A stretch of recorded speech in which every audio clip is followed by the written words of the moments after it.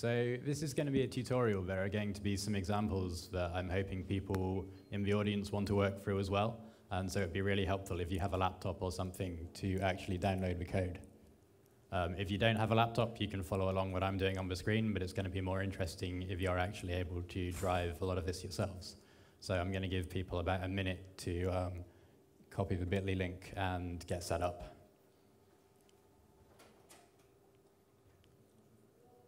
So just while we're waiting, how many people have at least written some JavaScript at some point? Let's show of hands. Cool, that's good. I was worried that everyone had seen Java and had never heard of JavaScript before. So this is encouraging, this is really good. So the way this is going to work is it's about 40 minutes of me talking and people optionally downloading a copy of this. This is a website, by the way,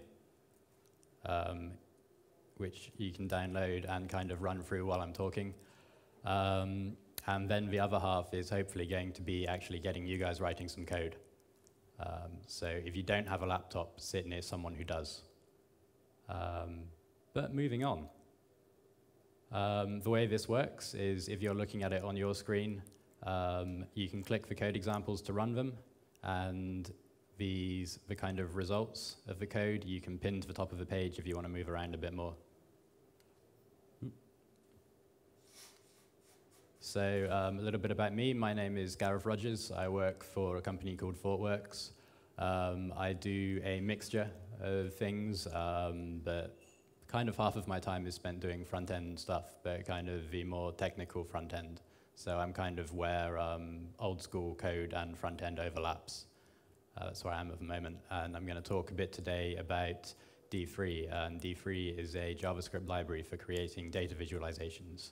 And data visualizations is really just a way of taking data, so like server logs, giant Excel documents, any kind of information that's normally represented in a textual or number form, and turning it into images or things that are more interactive and easier for users to interpret. So, pardon me, a little bit about the scope of what I'm going to cover today. This is really just designed to get people playing with d3.js as quickly as possible and getting people, like, showing you some working practical examples. So I'm not going to spend a long time talking about how JavaScript works or how D3 works, like in terms of what the library does. I'm just going to show you how to use it. And I'm going to talk a bit about SVGs, the core concept behind D3, which is binding data to the HTML document, and also just quickly cover some useful functions and kind of run down what makes a useful data visualization. Yeah, this isn't like an introduction to JavaScript. I'm assuming people have got at least a tiny bit of knowledge about that. And I'm not really going, D3 is a functional declarative, or at least it's got this kind of functional declarative interface over the top of it. I'm not really going to talk about what makes a functional declarative language. I'm just going to skip over that. Because it's fairly obvious once you've seen the code a few times. So what is visualization? So data viz is just a way of taking information that is difficult to read or hard to read and surfacing up the useful bits in a more accessible format. A good example of a practical approach is server logs, for instance. You can have one guy whose job it is to read through server logs all day, but that's really boring and it takes a long time. Or you can have a visualization that like flashes red whenever you see a 500, or whenever you have something that takes longer than like 3,000 milliseconds to respond on the server. And if you drive it from colors or shapes, it's just a lot easier to see what's going on. People are good at looking at that. People aren't traditionally good at looking at lots and lots of text. What is D3? D3 is a JavaScript library designed for working with data. It was written by a guy called Mike Bostock, who I think works for either the New York Times or another big American newspaper, and they do a lot of stuff with data. It's also used by GitHub and the Guardian newspaper. They've started, really in the last couple of years, people have started to do more of a kind of news offering that's driven by data or representations of data. Especially in the front end. That's, before I go forward, it's worth pointing out that this all runs on the client's machine. It's a front-end library. There have been some attempts to get it working using Rhino or Nashorn and also using Node.js, and I think they've been successful. I've seen a couple of examples of that. but most of this, or at least this presentation, assumes we'll be running it on the client side. So let's just take a look at some D3 code. And if anyone has any questions as we go along, please stick your hand up rather than sitting there. So this is like an end-to-end example. I don't expect everyone to understand what's going on to start with, but hopefully by the end of this presentation, we'll have a much better idea of how it works. So if I run this, what we get is a actual visualization of the data. So just to talk through what's going on, and diving straight in, I'm not really going to, let's just dive straight in. So we have this variable here, boring server logs, and this is just an array of strings. You combine, it's JavaScript, so it's not exactly typeless, but it's at least dynamically typed, so you can shove whatever you want into an array, and as long as something fits in an array, you can use D3 to visualize it somehow. So to start with, we have this bunch of strings, and we're grabbing hold of something called results box, and results box is just this div up here. And we're selecting it using a regular CSS selector. So if you've ever seen any jQuery or done any work in any real front-end work before, you'll probably be familiar with how what we're doing. This just means ID, so we're grabbing the ID of this box, and we just have a reference to it, which we're storing in results box. So off of results box, we're grabbing every div, or we're creating, D3 works using the concept of selections. So we're creating a selection which grabs all divs with the logline class. And then we're binding in our data. So we're taking our data here, and we're just binding it to this selection. Then we're calling .enter, which I'll go over in a bit. And then we're just saying, for every piece of data, I want to add a div, I want to give it the logline class, and I want to set the text inside that div using this function. And all this function is doing is it is taking each piece of data and returning it as a string. And the way D3 really works is you have your array of data and you create an association with elements on the page. So each element on the page, each div that we've created, knows about the piece of data it's bound to. It doesn't know about the rest of the data, it just knows about, so in this case, it knows about the string it's associated with. So this element at the top knows that it belongs to this string here.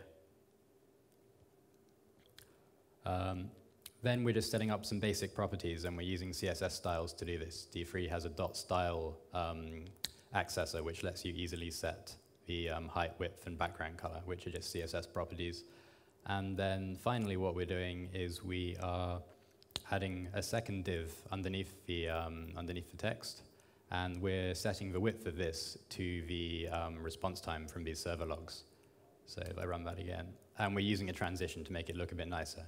So all a transition is again, if you've used jQuery.slideout, it's just interpolating string values under the hood, and the string values are just CSS properties.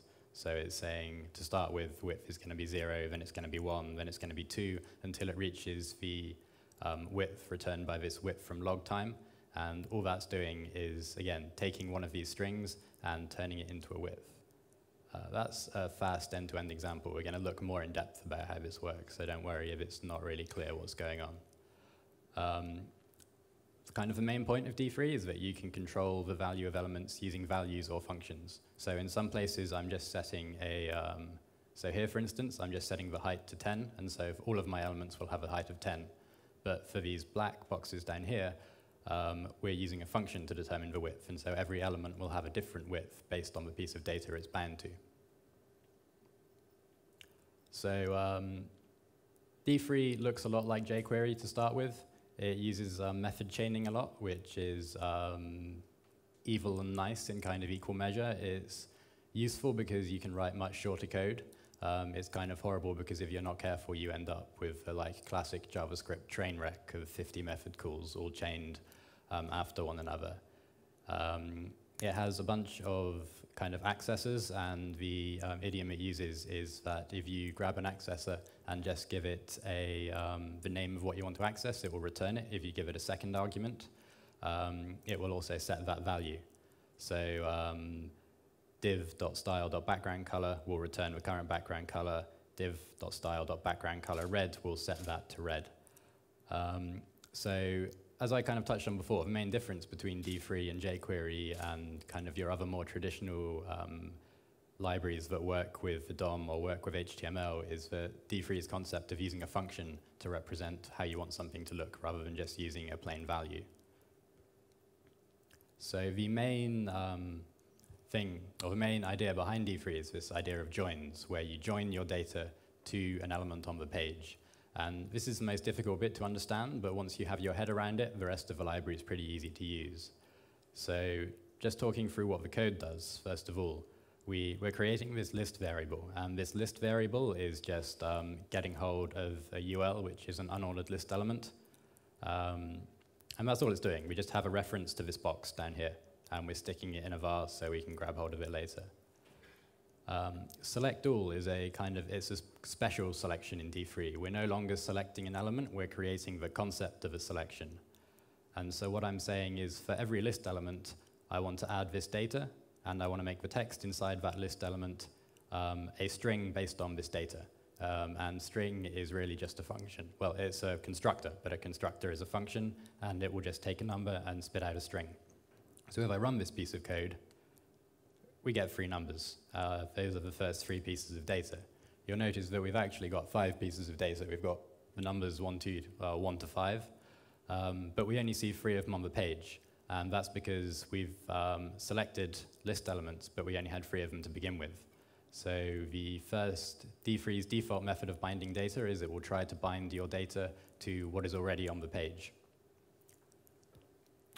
But if an element doesn't exist, you can still bind it to the page. You just have to tell D3 what to do if that element isn't already there. So the idea of a join is you're setting up an association. So you're saying, for every piece of data, I want to join it to an element.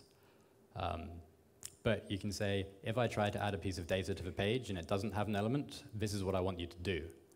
And you do that by using this .enter chain. So you call .enter, then any methods you chain after that will be run for each piece of data that it can't find an element for. So in this case, we have the same example as above, but we're adding this .enter, add a new list item, and set the text to the piece of data plus I'm new. So if we run this, we actually get 4 and 5, which is what we were missing before, because we've created 2 new elements to contain 4 and 5, and we've used the 3 elements that were already on the page. If we run this a second time, we actually lose the I'm new property, because it's only running these 2 lines of code. Because there are already 5 list elements, it doesn't need to run the entrance again, or at least it won't run the entrance properties again, because it's not making a new association, it's just using the ones that were already there. And you can use this to also remove data. So if I just run this to set up 5 pieces of data, again, so we're taking 1 to 5, and we are adding a div for every new element we see, because we're using enter. And then we're setting the text to the string representation of one of those numbers, and we're giving it a font size of 32 to make it a bit nicer to see. Then the second function down here, we're grabbing exactly the same selection, so this exit example div and all of the divs inside it, but we're using select all, so it's the idea of a selection rather than a concrete thing on the page, and we're changing the data. So where previously we had 5 elements, we now have 3 elements. And so what that means is there will be 2 list items that no longer have a piece of data associated with them. And so in the same way we used enter to say, when you have a piece of data that doesn't have an element, do this, you can use exit, which is when you have an element which doesn't have a piece of data, I want you to run this. And so what we're saying here is, for everything that doesn't have a piece of data, I want to set up a transition, and a transition is just a helper in D3 to interpolate values for you. I want you to transition to having a font size of 2, and then I want you to remove the element. So if we run this, we lose 4 and 5, and we only have the pieces of data that have been left behind. So really, that is the key way of working with D3. You have these arrays of data, and you create an association with a selection. That selection doesn't have to exist yet, because you can create rules for what happens when elements don't exist in that selection, and when you have elements that do exist in that selection which don't have a piece of data. So I'm going to talk a bit about SVGs now, because D3 was really built for working with the SVG format. It will work with HTML, but SVGs are slightly nicer. It's a slightly more compact way of representing a graphic. It's an XML format, the same as HTML, and it's understood by modern browsers. So Firefox, Chrome, IE9 and 10, it doesn't work on IE8 or any of those, but we try not to touch those browsers if we can get away with it, because they're kind of horrible. So if I just run this, we're creating an SVG. Very, very similar to working with divs. You'll notice when we were working with HTML, we used .style to change the properties. When we work with SVG, we use .attr, which is short for attribute. And SVG has a slightly different set of attributes to HTML, because it's all about representing graphics. Instead of saying HTML is more about representing the structure of a page, SVG is purely about representing the structure of graphics. And so it's sort of lower level. You'd no longer have to use CSS or the style property and use a DSL or domain-specific language inside of that. You can access properties directly. So what this is doing is just, for this array here, we're adding circles to an SVG. The SVG already existed inside this box. It was just empty. And we're grabbing hold of it in exactly the same way we were grabbing hold of the divs before and adding the data, setting up CX, CY, R, and fill. And it's kind of obvious what these do. CX is the X position, CY is the Y position, R is the radius of each circle, and fill is just a color. And then just to make it slightly more interesting, we're moving the circles around by small random number. So it's not quite so static.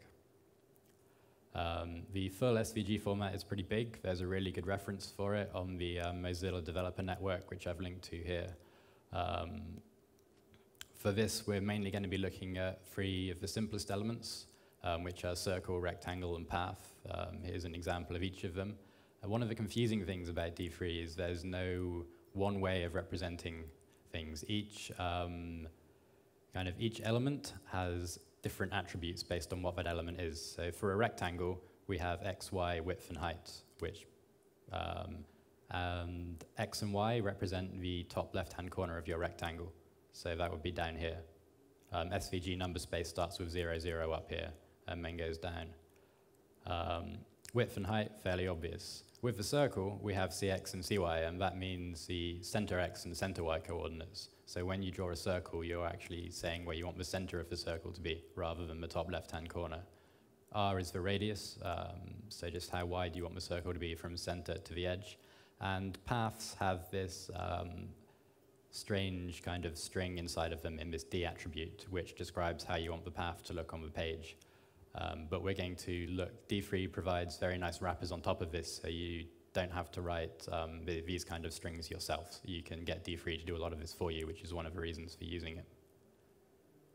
So let's look at actually using D3 to create a simple bar chart. So I have some data down here. It's just some books which I scraped off of Wikipedia. The data is not very accurate. It's about as near as I could find it at 1 o'clock in the morning. We have a number of pages in each book, the title of the book, and when the book was published.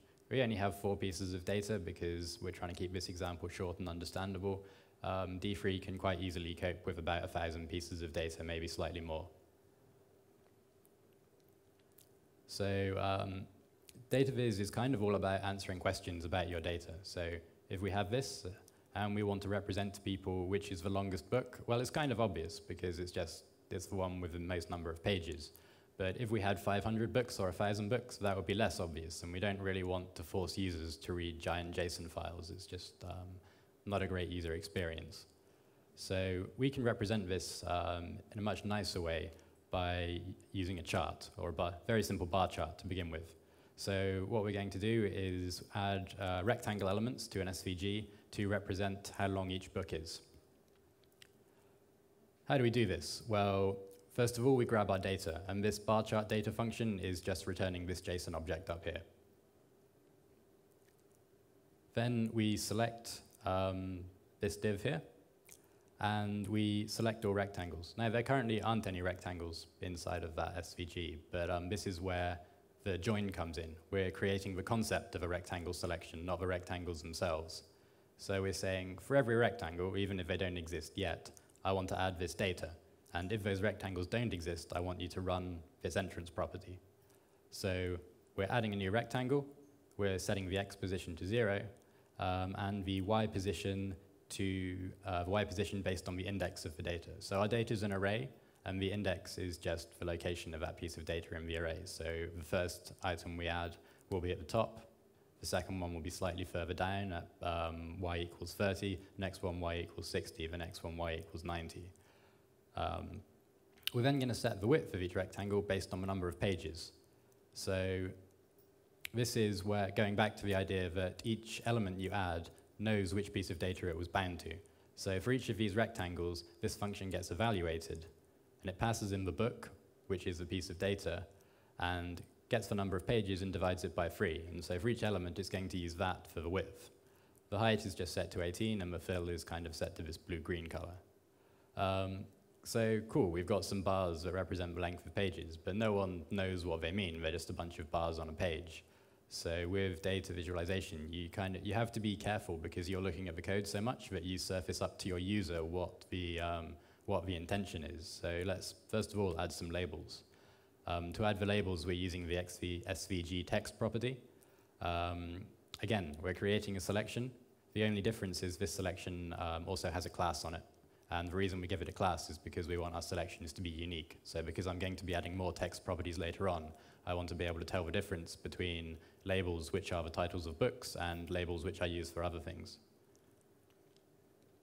We're just setting the x and y position so that each title is at the end of a bar.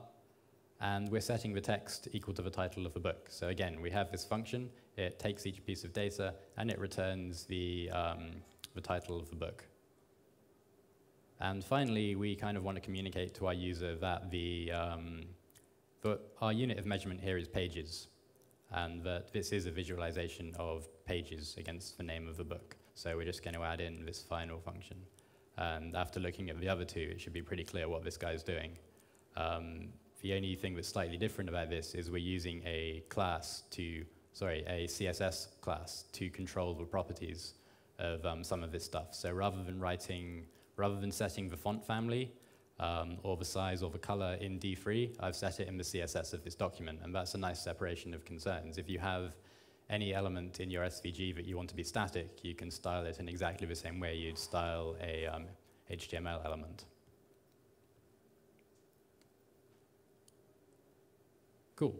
So that was like a very simple example, but the real value of data visualization is being able to show how one aspect of your data changes with regards to another aspect. So we can look at a slightly more complicated question, which is how does the publication date of each book affect the number of pages that were in the book? And this is where you can really start to visualize things that you can't see just by reading through the file, or at least you can't see very easily. So before we talk about that, I'm going to talk about D3 scale functions, because they'll help us to answer this question. A scale function simply takes in a number and gives out another number. But you can use them for things like positions. If your data values range from 0 to, 30, so say you're looking at the average temperature, and it never really gets above 30 degrees C, but your SVG is kind of 3,000 pixels long, or 3,000 points long, you can use a scale to map 0 to 30 to 0 to 3,000. And that's what we're doing here with 0 to 5 and 0 to 50. So d3.scale.linear is just creating a scale object, or a scale function. Most objects in D3 are functions. It's kind of directly functional. We're setting the range property of this scale to be between 0 and 50. So range is information I want to come out of my scale, and we're setting domain to 0 and 5. Domain is information I'm putting into my scale. So if we run this, and all this is doing is adding 5 divs for, is that 5? Yeah, 5 divs for each of these numbers, and then running these numbers through the scale function. So again, because we can use a function just as easily as we can use a value, and D3 is smart enough, if it sees a function assigned as a property, it will run that function for that piece of data and evaluate it. So here we can see that 0 gets mapped to 0, 1 is mapped to 10, 2 is mapped to 20, 3 is mapped to almost 30, but JavaScript's maths is terrible. Do not trust JavaScript when it comes to maths, but this is the best it can do. And this kind of doesn't matter if you're actually using it to position something, but don't use it for like calculating complex financial transactions. It's just going to bite you. Yeah, so we can make scales more interesting though. Scales using numbers, we can kind of do that ourselves. We could times everything by like 0.1 and add 3 or whatever. Sort of linear maths isn't too complicated. But when you look at maths involving colors, for instance, we don't want to work out hex values ourselves, that's just a pain. We can get d3 to do it for us. So rather than setting the range, which is the output values of our scales, to, rather than setting it to numbers, we can set it to color values. And again, d3 is smart enough to just return a function that will spit out colors. So if I run this piece of code, we actually get this nice gradient effect. And again, for 0.0, it's mapping it directly to this color here, which is kind of the pink one. And for 1.0, it's mapping it to this color. For the rest of the values, it's actually working out what a combination of those two colors should be and just returning it for me. So again, you can use color in your visualizations to represent something. If you were representing heat, you could map 0 degrees to blue and like 50 degrees to red, and everything else would be a color somewhere in between. So, but what we wanted to do is look at our data based on the date values, and d3 scales also support dates. So rather than having to turn your date into like a Unix time and kind of divide that by a couple of thousand to position it, you can just say, hey, I've got these dates between my max date and min date, and I want to spit them out between 0 and 100 pixels. Go away and do it for me, and d3 will happily do that. So if we want to look, see how the publication date affects the number of pages, let's create a visualization to do that. The first thing we're going to do is just add a circle for every book. They're all on top of each other. It's kind of boring. I'm not going to talk through this because it's kind of exactly the same as we were doing before. But let's make it a bit more interesting. Let's add a scale that uses the dates and positions each of these guys based on its date. And to set up the scales, there are a couple of helpers you can use that come with d3. So it has a max and a min function, which are designed to work over arrays. Each max and min both take your array of data and then an accessor, and it will return the maximum or minimum value from that accessor. So we're using these to find the kind of latest book and the earliest book, and then we're using a timescale, and we're setting the domain to the earliest and latest book. We're setting the range, so the output value of this, to be 50, which will be slightly to the left of the box at the top, or slightly inside to the left, and 550, which will be slightly to the right. So this is about 600 pixels wide. SVGs don't work in pixels because they're scalable, but it currently has a kind of 1-to-1 ratio between pixels and width. So if we run this, stuff spreads out according to the date which it was published. And the way this is happening is we're just grabbing hold of all of the circles again. We don't have to enter them because we entered them in the previous example. So we're just setting up this transition to move the CX, which is the center X of each of the circles, according to the X scale value for its published date. And also at the bottom, I'm just pulling this X scale function up into a higher scope because I want to access it for an example later on. And we can do exactly the same stuff for the Y scale. We can take, this time we're just using the number of pages, which is just a number, so we'll just use a linear scale. If we run this guy, we can space stuff out in the Y direction as well. So similarly, we're using max and min, but this time to get the number of pages. We're constructing this linear scale, and we are setting up the domain of that scale based on max and min pages, and the input and output values are the top and bottom of this SVG. And then we're using this scale down here to position the CY property, or to set the CY property rather. And again, I'm just yanking the scope of the Y scale so I can grab hold of it. So that may have seemed like a slightly labored example in that you could have probably written those scales quite easily yourselves in less code. But another reason to use the scale functions is d3 will automatically turn scales into axes for you.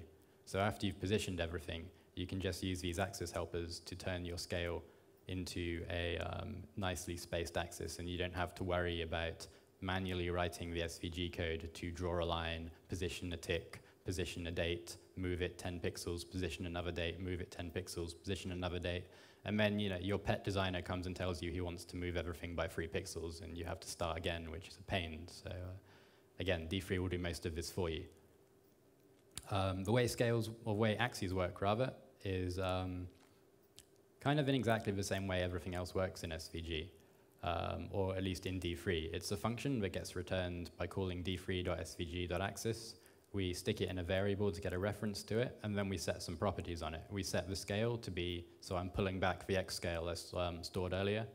We set the orientation, which is just telling d3 how we want it to generate this. And we set the tick values. So tick values are the spacing or number of points we want on each axis. This .append_g, what it's doing is SVG has a concept of groups, and a group is like a layer.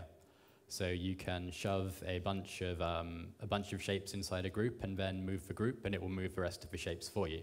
So think of kind of layers in Photoshop. And that's what you're doing. You're just using code to create them. So we're adding a group for the x-axis, and we're using the translate property to move where it is on the page. And we're doing exactly the same thing for the y-axis. Sorry? Hey. What is that? Where is the G defined? How the page is now? What is the G? G is defined somewhere? Yeah, so the G is getting, I'll just pull the example back. The G is getting added to the SVG. So it's just another element inside your SVG. So if you were writing HTML, you'd have an unordered list element, and you'd fill it with list indexes. G is kind of the same concept, but you can fill it with shapes, and then just move the group around. So it's just a container for all of your shapes, but if you wanted to separate them and move them independently of each other, you'd use a group element. The G contains all the elements? Yes, exactly. So the G contains all of the elements of our scales, and the translate. Sorry, I should have repeated the question. I see you moving up with the microphone. The question was, how is this G element defined? So I was just explaining that the G element is just another SVG element, kind of analogous to like a UL with LI elements inside. The properties, the SVG kind of specification says that any property you add to a G element gets propagated down to the shapes inside it. So we can define this translation once, and it will be applied to every element inside. So the final thing, or two more things I'm going to talk about, and then we can hopefully get into some coding.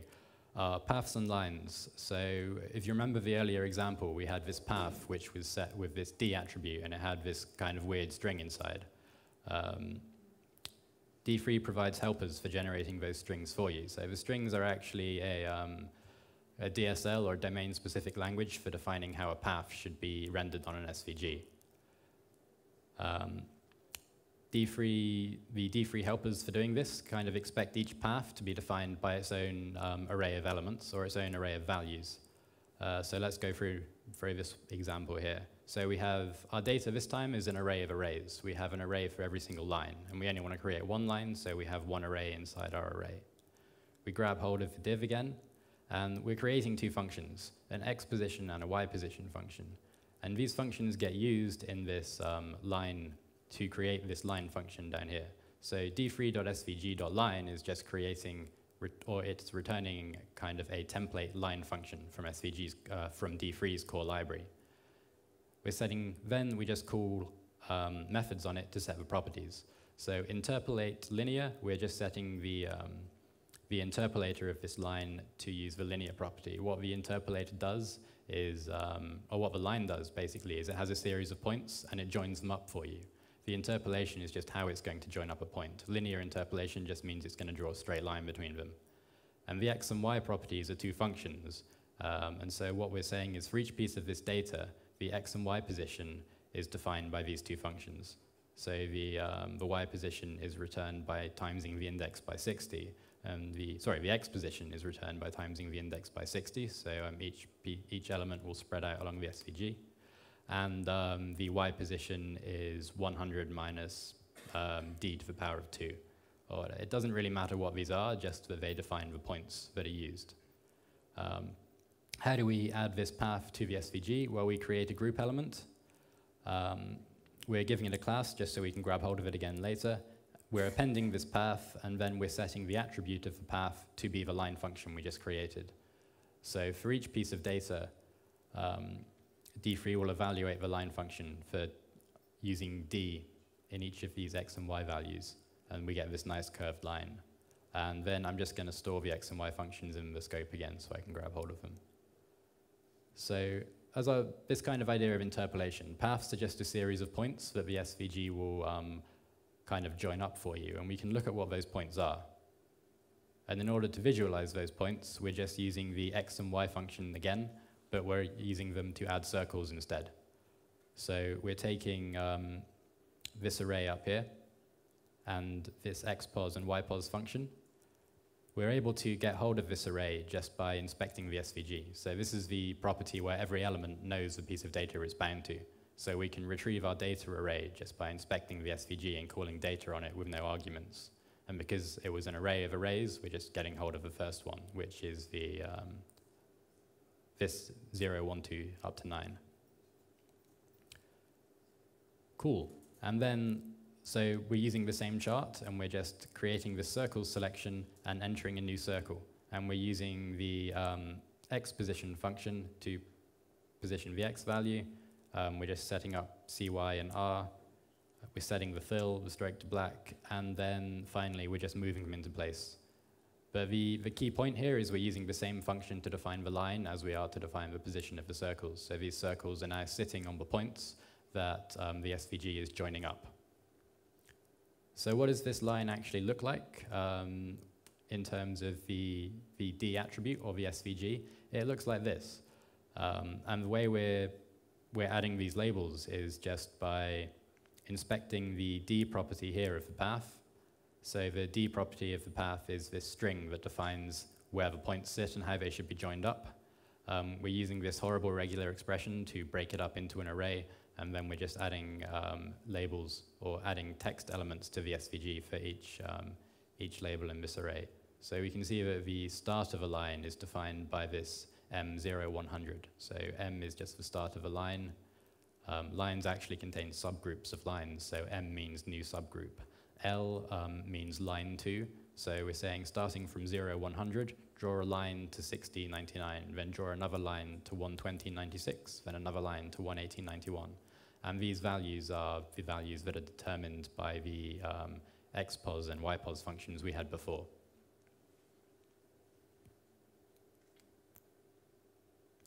The final thing I'm going to talk about is how to use d3 to set up events in this, and is very similar to how you'd use jQuery to set up an on-click event. And the value of events is you can make your data interactive. So as well as displaying it visually, you can make things happen when you hover, or when your user clicks on something, you can return more information or move your entire visualization around. Events, you just bind using the on function, and in the same way as attributes and styles before, they have access to the piece of data that is associated with that element. So first of all, let's just create a logo for JDD. Two functions which position the x and y values, this data, which is just a bunch of strings, and a selection into the chart. We're then adding these red rectangles in the background, and we're using the x and y position to decide where the rectangles should be. We're moving the y values slightly. And then we're adding these letters, and the letters are just the data values. So if we want to, at the moment, this doesn't do anything, but we can make it more interesting. We can select every text element, and we can use the .on method. .on takes the name of an event you want to bind to, and then a function, and this function has access to the data and the index. Inside the function, this points back to the element itself, so it's setting up the scope for you. So depending on how much JavaScript you know, you might be expecting the this keyword to point back to the function itself, but in this case, D3 has set it up so that this points back to the element rather than the function. So it makes it very easy to get hold of the element.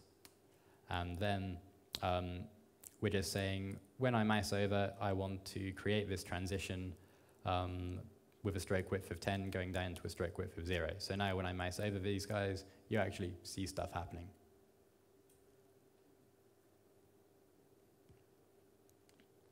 Cool, so that was like a very quick introduction to probably the 4 or 5 main things you want to use D3 for, and hopefully it's given you an idea of how you could start to set up your own kind of visualizations. The best way to learn D3 or any kind of visual coding is actually to hack around with it. So part 2 of this tutorial is kind of designed. If you have a laptop, I have a load of starter code to get people started, visualizing data which I scraped from the XKCD. The webcomic has an API. I took a scrape of the API and I set up some kind of boilerplate D3 code for people to play around with. So there's a couple of tasks you can try and complete if you'd prefer a more directed exercise. So if anyone wants to stick around after the talk and code for the remainder, that's kind of what we'll be doing, and I'll just be wandering around helping people. As I suspect not everyone has a laptop, let's do Q&A now, and then if anyone wants to hang around and learn some D3 and actually do some practical coding afterwards, we'll do that then. So any questions?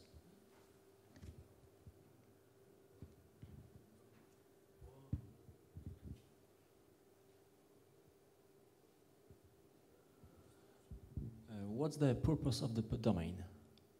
Sorry. What's the purpose of the domain? The domain? The domain, yes. Was this in the scale functions? Yeah. Okay, so if we go up to where we're defining one of the scales. So the purpose of the domain is you're telling D3, or you're setting up the values that you expect to take into your scale. So your scale transforms numbers. It takes 1 and scales it up to 100. It takes 2 and scales it up to 200, for instance. So your domain is the idea of the number space or the input values which your scale accepts.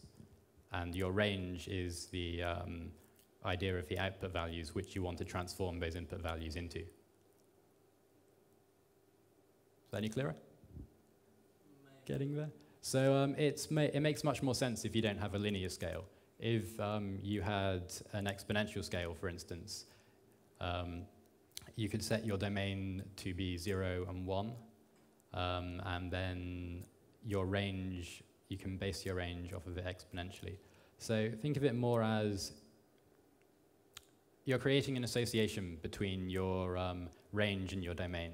So you're saying you want your minimum range value to be 0, but you want your minimum domain value to be 50.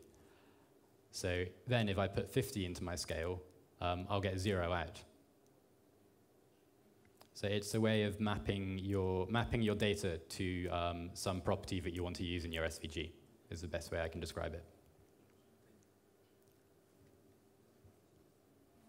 Sorry, the back there, behind the pillar. So you've said it's quite similar to jQuery or to Sizzle.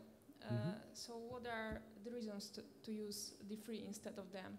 So the main reason is D3 has this idea of functions to represent attributes, whereas jQuery really doesn't. Or if it does, you have to kind of write stuff yourself. So the two advantages of D3 are it has this data binding, so it automatically creates the association between a piece of data and an HTML or SVG element, and it will automatically interpret functions for you. So you can just provide one function that decides the width of every single element you add to your SVG. And you could write very similar code in jQuery, it's just slightly more succinct in D3. And also D3 provides you with the scale and access helpers. And there's a lot more to the library. This was just kind of an introduction.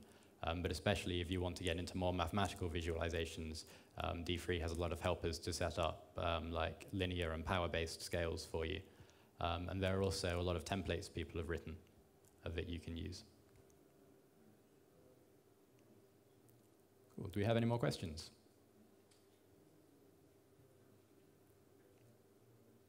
Cool. So if anyone wants to stick around in code, I'm going to be here for at least, or until the end of the session. I will not take offense if people want to leave and get a coffee or do something else though. So let's take 5 minutes, and then if you want to code, I'll be here in 5 minutes.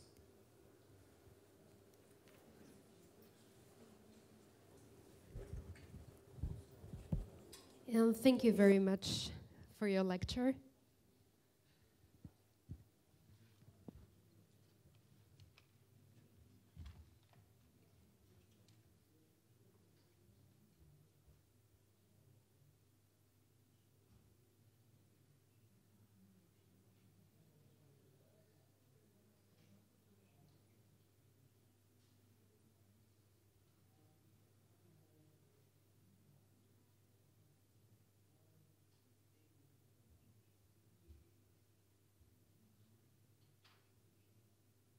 inside the example code, we have this workshop directory. And inside the workshop directory, we have some HTML, which actually, if I quit that guy, quit that guy, let's open this. We have some HTML, which is very, very simple. It's really just a div, and with a title inside that div, we have an SVG, and we've just set the height and width of that. And underneath, we've just got some like simple explanations of the data.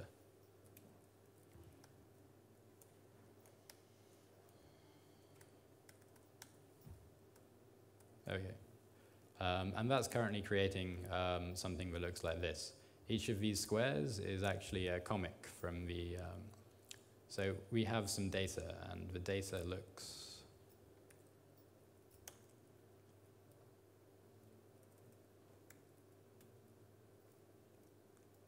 like this. It is just a giant JSON array. And it's kind of, you can't read that. This is where DataVis comes into its own. We've got a couple of thousand entries in this JSON array. It's not formatted particularly nicely, and actually being able to see this and understand it is incredibly difficult. So by turning it into an image or by creating some visual representation of it, we make it a lot more accessible. So if we just evaluate that in the web console, we see that we have an array that's got about 1,200 pieces of data in, and each piece of data looks like this. So we have the... Is everyone familiar with XKCD? I kind of assumed, being a developer conference, that everyone would have read it. But cool, I'll take that as a yes.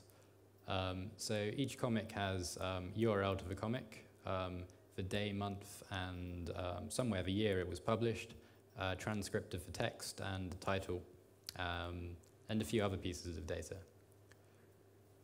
So we can start to visualize these and to, in kind of the boilerplate code, all we're doing is setting up a bunch of variables. This is something I didn't do in the examples to save space, but it's really a good idea, is rather than just using magic numbers everywhere, pull out a few constants to explain what's going on. So we're getting a selection, or we're selecting our SVG, and then we're adding all of these rectangles to it. So for every single comic in this array of comics, we're adding a rectangle element, and we have a couple of functions which are positioning the x and y value in this grid here.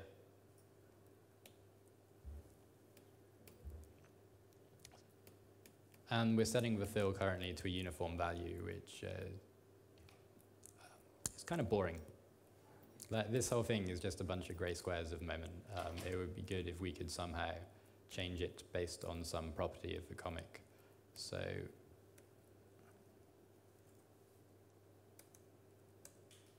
let's change this fill from a regular value to a function. And let's, in our function, first of all, return red or something. So this should just, it's pretty much the same as just setting red, except the only difference is we're now using a function rather than a plain value. But if we wanted to make this slightly more interesting, we can start to use one of d3's scales. So we can say d3.scale.linear. So the range, which is the output, let's set to somewhere between, I don't know, let's go with that guy. And weird thing about these is they actually take arrays with two properties in rather than anything else. Oh, they can take more than two properties. Set those two values there. And then let's set our domain to be 0, and I'm going to cheat, and rather than evaluating this, I'm just going to work out that there are 1, 2, 6, 8 comics. So 1, 2, 6, 8. I'll create the scale, and then this guy takes the data. So D is the comic here, and I is the index. And off of the back of this, I'll just pass in the index, and we'll see what we get out. Cool. So those are changing very slightly, but there are too few of them to be able to see. So what if we change the grid size? Cool. So the way I originally planned for this to work is to get people to work in pairs or in small groups to answer the problems down here. Because we don't actually have that many people, I'm not sure of the value in doing that. I can just work through the examples myself and people are willing to watch, or you can... Could you show this code again? Yes.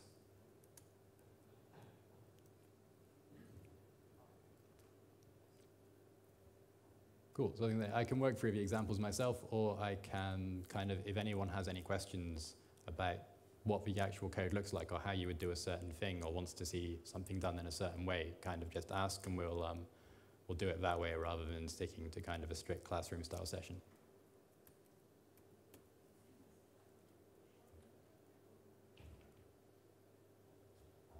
Cool, so if we look at the questions we might want to ask, well, we already have an element for every comic on the page, and we've started to give each element its own appearance, but it's not not done particularly well. I've just hacked it in, so let's neaten this up a bit. The first thing I'm going to do is actually pull out the scale to be a, let's call it color scale, and let's store it in a variable.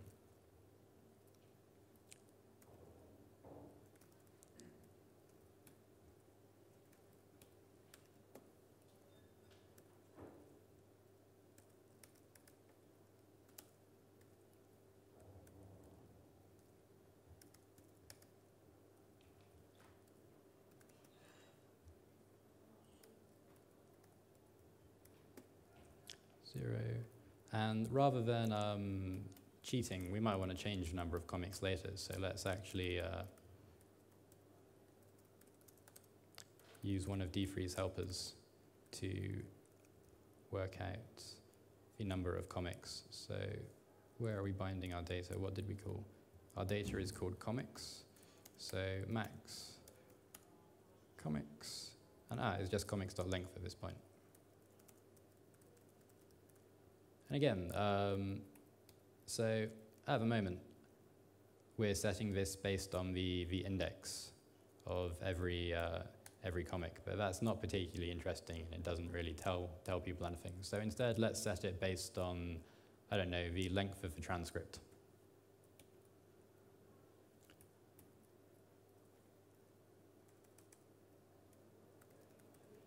So if we work out our maximum transcript,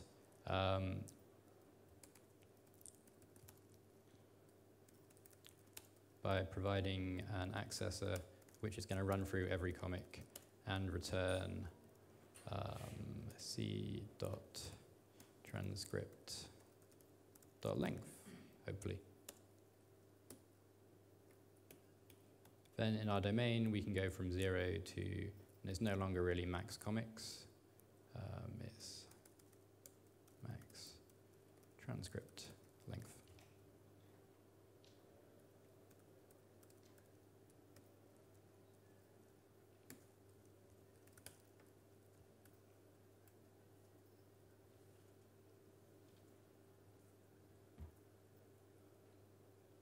And then for our fill down here, we can just provide vis.color_scale.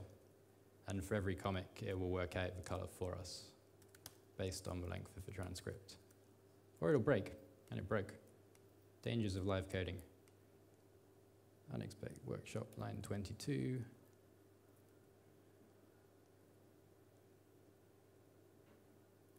Yes, because that's just nonsense.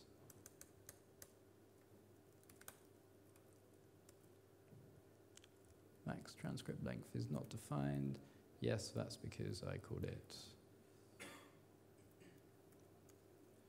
vis.max transcript length. Cool. These are all black. Why are these all black? That's a color, that's a color. So one thing we can do is actually find out. Ah, no worries. So if this is 15, does it actually give us a color? It does, but that color is red, I think. So if this is 100, so it is actually changing. I'm guessing that, if transcript length is actually null, then we're not going to get anything, and I'm guessing that's what's going on.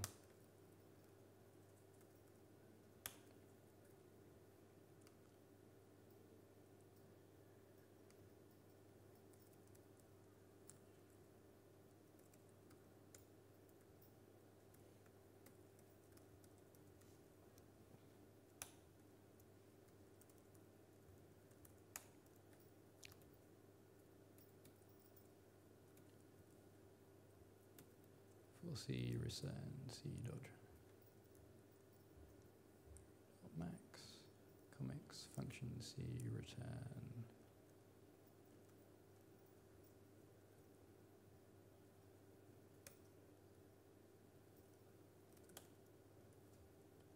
Also, let's so first let's just check to see if that works. Cool. Okay, so the reason these are all so dark is because max transcript length is a lot bigger than I thought it was, so it's pushing everything to the end of our scale.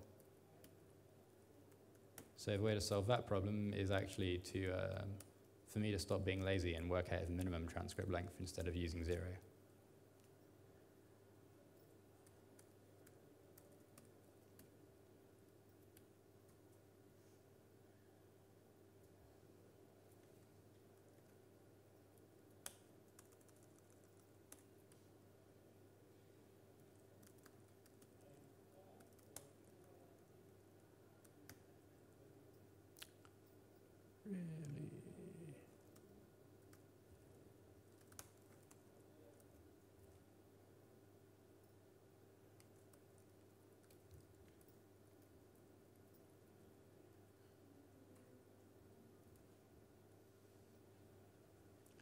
Transcript length, max transcript length, and free scale dot linear.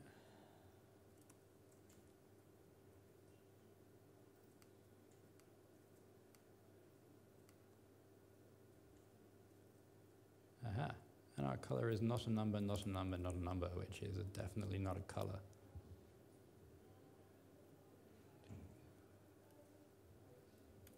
So if anyone can see why this isn't working, feel free to shout out and tell me why I'm wrong instead of just watching me suffer.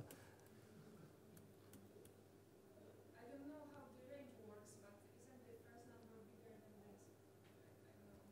I mean, in the range, of course. So with the colors, it should, I will change them, but I think the way it does color interpolation is, shouldn't be affected by that, but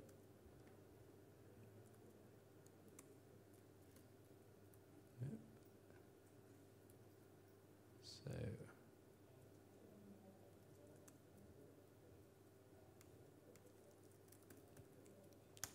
that's definitely a number. Min transcript length is 0, okay. So there is actually one with 0.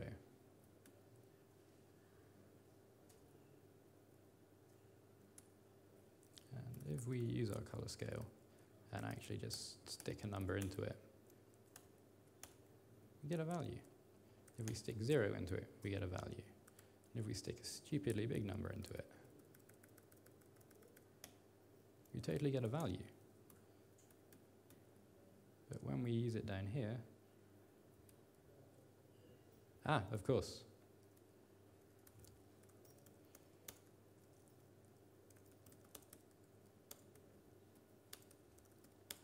So this was because I was passing the whole comic into the scale rather than just the transcript length, which is what I wanted to use to determine the color. So if we fix that, so we're actually passing in comic.transcript.length, and we're returning it. Hey, so now we have something that is actually changing based on the length of the transcript. So we can see that this guy here, there's something interesting about it, but we don't know what. So let's change this so we can actually inspect each element and see what's going on. And we can do this by grabbing hold of the SVG. Again, we're selecting all of the rectangles, and because our only rectangles are comic representations, we don't need to give them a class. If this was an actual kind of working piece of code, I'd probably want to give every element a class, so I could select it. And we're just going to say onClick to start with function CI, so that's comic and index. And let's just do a simple console.log comic.transcript.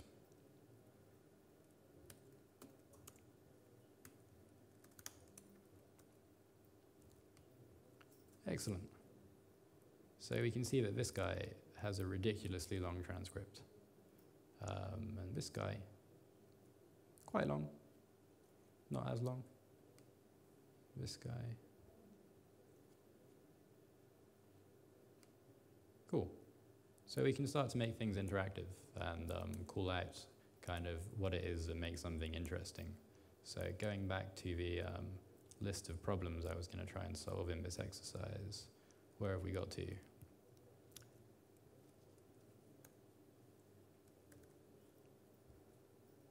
Cool, so give each element its own appearance based on the data. We've kind of done that using a color scale. Use a scale function to order the elements by publication date. Cool, let's give that one a go.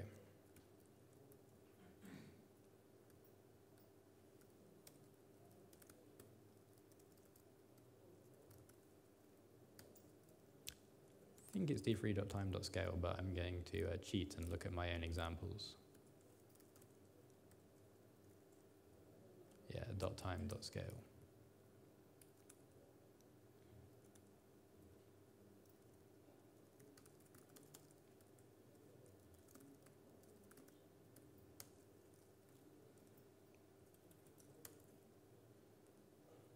And let's also define a helper function here, which will do comic to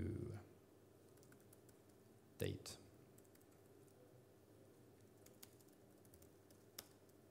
So this guy takes in a comic and is going to return a new JavaScript date, and I kind of knew I'd need this bit.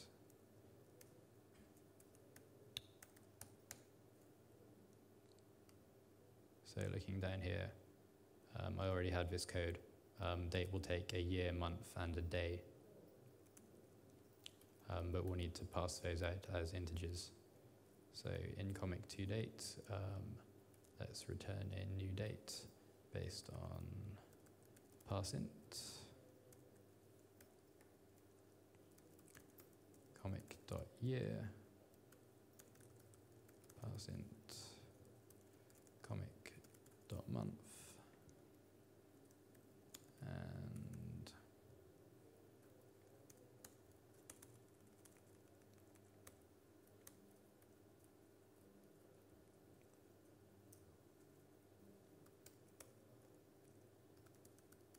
parseInt, comic.day. And new date.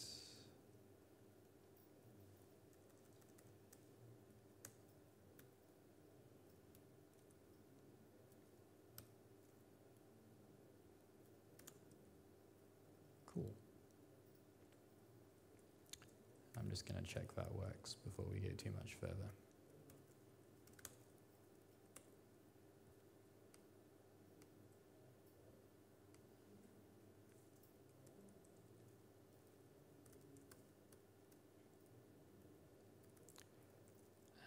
if we just stick comic 0 into this guy, comics with an S0, Feb 1st, 2006, which I believe is correct.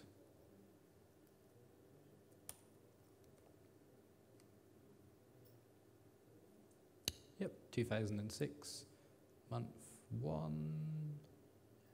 That's interesting. I was expecting that to be January the 1st, 2006.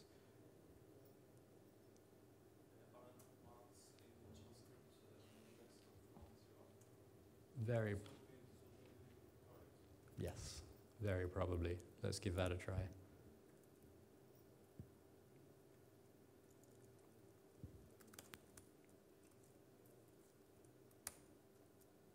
Yep, that looks about right. Thank you. Cool, and so with our scale, we can, I did not want to do that. With our time scale, we can start to build up how we want this to work. So range, which is what we spit out, we already have the function which works out the x position, which is just using the index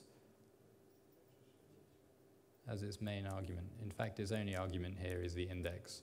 And so if we change it so the comics are no longer ordered by index, but instead are ordered by this function here, by this scale function, we should be able to change their position based on the based on time. So if I want my range to be 0 to d3.max comics, and now I just want comics.length,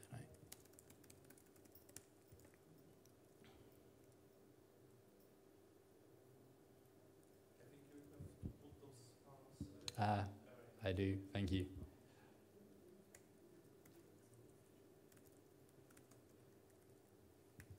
And for the domain, we need to do viz dot first comic equals d3 dot min comics comic to date.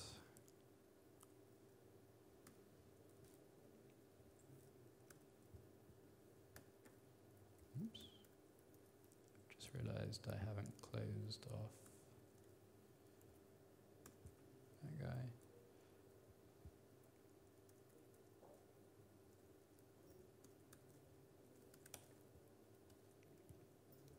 And so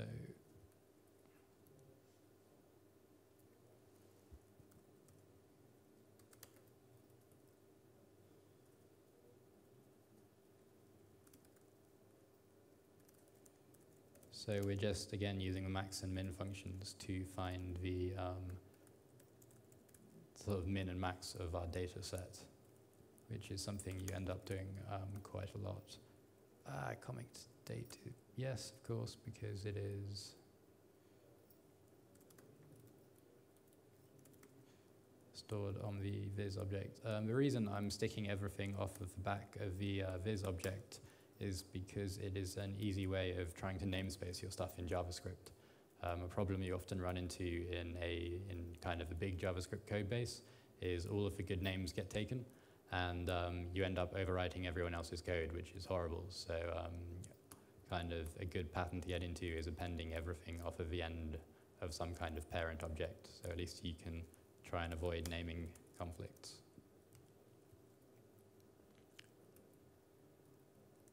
So we now have our time scale, and hopefully this works. Time scale, and so if we stick in comics 0, not a number, that's not very nice.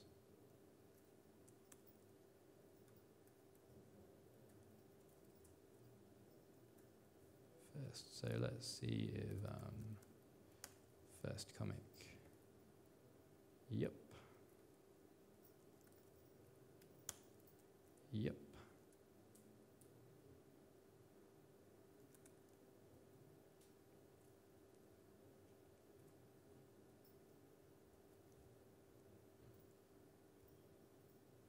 Our range is 0 comic length.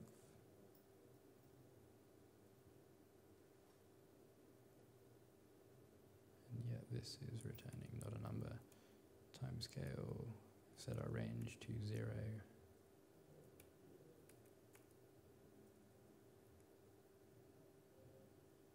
First comic.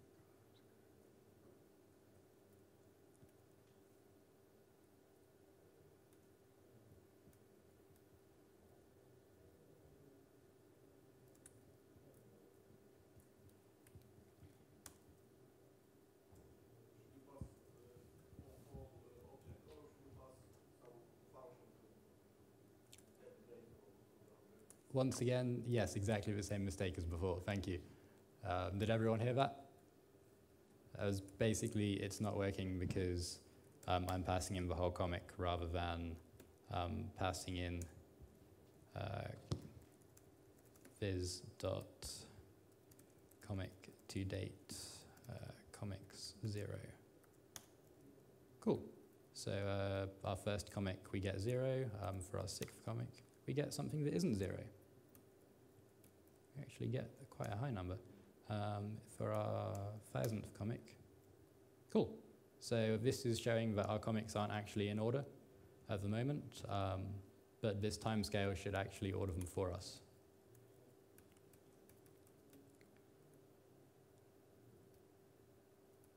So now to start with, let's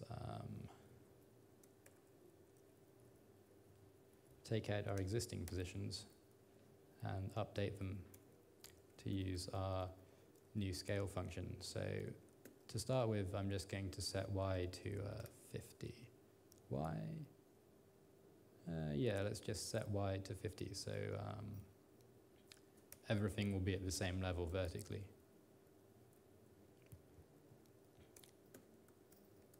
But I'm going to set x to function comic return is dot timescale comic to date comic.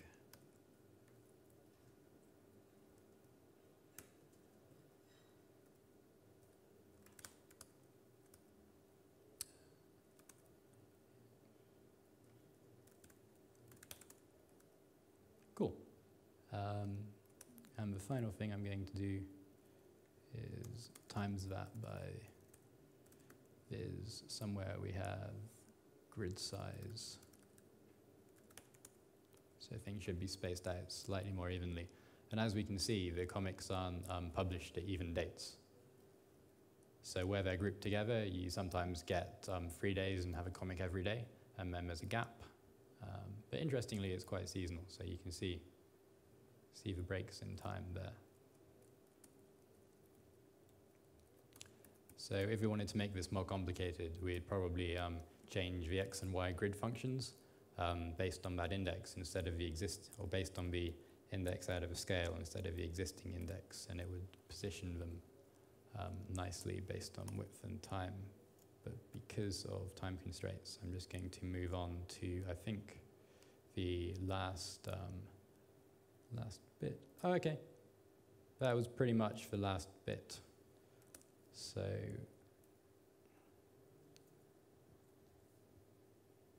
yeah, rather than torturing everyone with making me try and do that, I think I'm going to call it here. Thank you very much for paying attention.